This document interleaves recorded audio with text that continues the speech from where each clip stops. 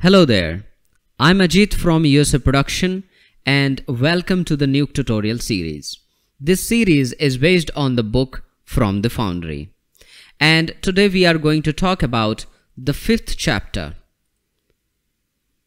removing noise from your footage using Denoise node. Let's understand what the book is saying about Denoise node.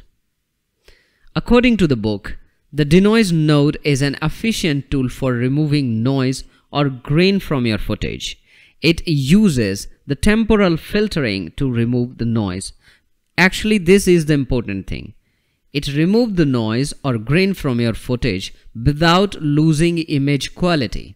So this is the important thing. And now let's see practically by open the Nuke. I have already imported the footage here. The photo is available in JPG format. But remember, before using or before import any media, just you have to make sure double click on the read node, and inside the color space you have to check mark the auto alpha, because most of the things that the denoise will use from the luminance value, but JPG format or the video format, they do not have the alpha, built-in alpha from the media.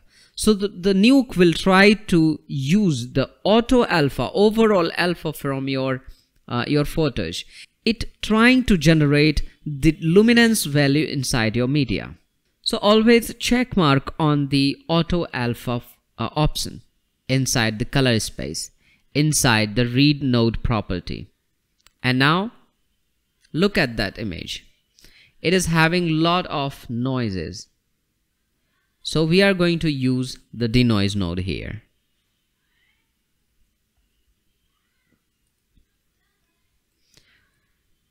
Inside the Denoise node, you got three options: source, noise, and motion. For example, I will explain one by one. So first, I have to connect this with the source, because this is our image and this is our source. And the noise, for example, if you have the separate noise or film something, then you can connect with this connection with that. But if you having a same noise with the same source, then this noise connection you have to connect with the same source, something like this way. Okay. And now, as you can see, we got this box kind of thing. Finally, we have to put this box somewhere to analyze our noise from your footage. But make sure this box should not be somewhere like object, edges, and the background. This is a bad practice. Okay, make sure that you have put the box somewhere like a plain area, so this analyzing box can analyze the noise from the plain area. Okay, and now you can increase or decrease the size of the box. It doesn't matter. Okay, but still there is no effect actually. But when you will play with the denoise amount, for example, the increment of denoise amount, you can see the changes immediately. I'm going to increase the amount, the denoise amount here, and now you can see our image is getting smoother.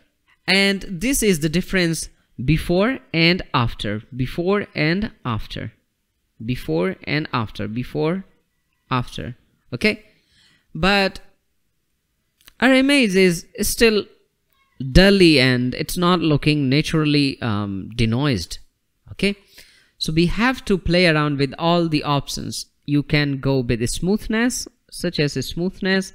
And yes, the luminance blend is most important thing, because we are playing actually with the luminance value here in our image. Okay, so we have to play with the luminance value. This is the most important thing. Okay, and now things has been changed here, as you can see in the output. And the most important part is tune channels.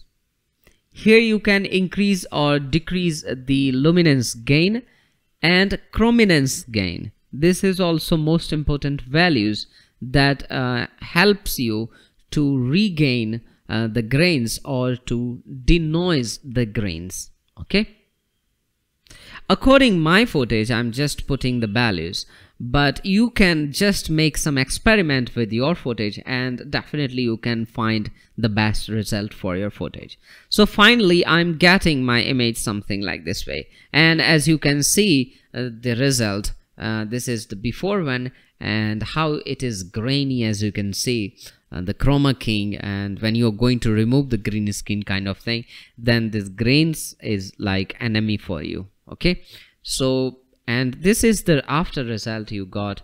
Not better, but yes, you can play around with the value inside the denoise node and you will get the result something like this way.